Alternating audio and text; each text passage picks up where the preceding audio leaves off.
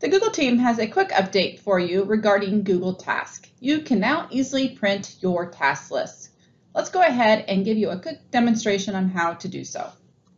You can see that I am inside my Gmail account. And inside Gmail, you can access Google Task. It is over in the side panel. So you navigate to the right-hand side and you should see the side panel appear. Now, if you don't see the side panel, no worries.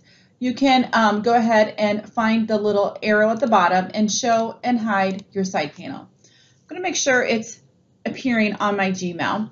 Then you locate the Task app. You click on the Task app, and this is where you can find your to-do list, your tasks in hand. Now, Google Task is kind of a hidden gem. There's lots of bells and whistles, but today's update is regarding how to print.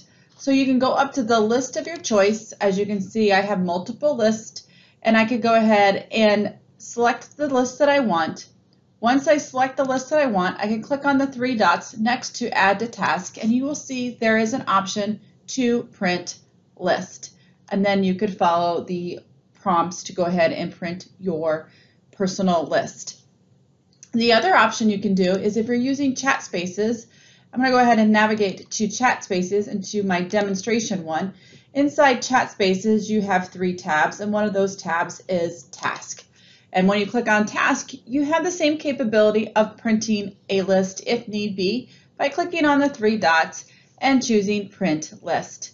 I think one of the other benefits or a recent update that you may not have been aware of, if you add a task such as Adjust Script, you will see that same task appear in your personal list if it's assigned to you.